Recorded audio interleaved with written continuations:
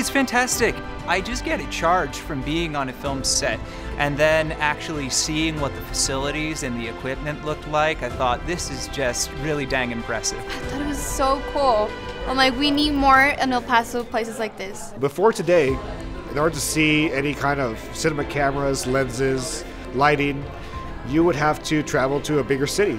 And I think that if you want to keep people here, you want to keep our talent here, and you want those creative people to tell our stories, then they need to have the resources to do that. Now, I mean, the people from 18 years old, 25 years old, have the opportunity to produce their own stories with all this support.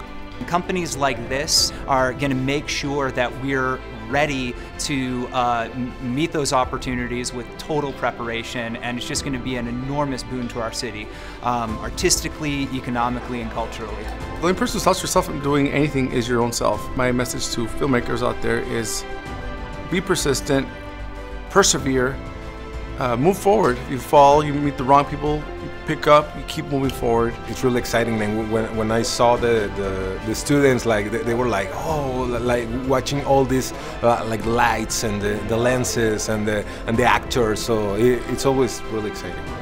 Just realizing and knowing right now that a studio exists, it makes you want to cry.